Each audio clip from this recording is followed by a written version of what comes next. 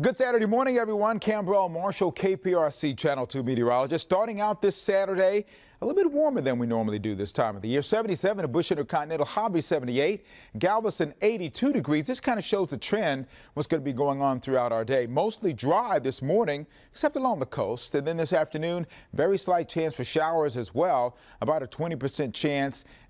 30 at the most, but mostly 20% chances for everybody. Tonight, any rain that has been around should be cleared by then. Exact track radar showing what's going on this morning. You notice that the heaviest rain is well off to our east in Louisiana. We had an area of low pressure that developed, and that is all now start moving to Louisiana, and they're causing a lot of rain there in that area. They don't need that. They're still recovering from the floods they had this past summer. So now they've got more of that going on here. I want to show you, put some wind particles in here to show you. It's about 10,000 feet up. That's circulation, which is kind of helping to move that in that direction. But that circulation around is why some shower chances may happen, the moisture that goes this wraparound part. But we still have winds higher up in the atmosphere coming in from the southwest.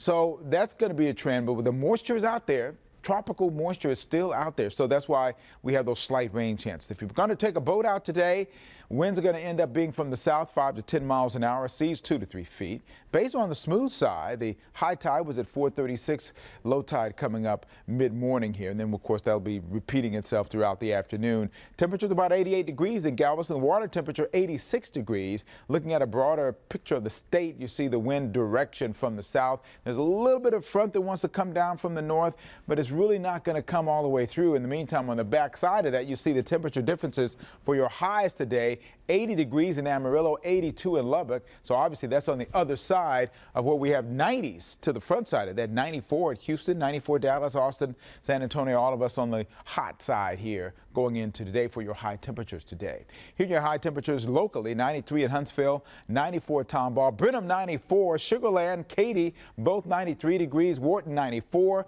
Angleton 91 degrees along the coast, a little bit cooler. I think we'll take that along the coast. You get those showers as well. Hour by hour chance, looking at slight chances throughout the morning into the afternoon. We have about a 20% chance along with that 94-degree temperature. Going to the Texans game tomorrow, the kickoffs at noon against the Chiefs. Boy, they got to beat the Chiefs. Chiefs really hammered them in the past few games. Payback time.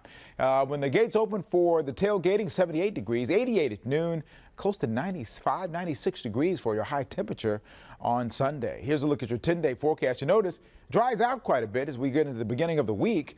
Keep those umbrellas handy today just for that slight chance of a shower activity today and tomorrow. Then kind of dries out a bit as we go into the middle of next week all the way to next weekend. Enjoy.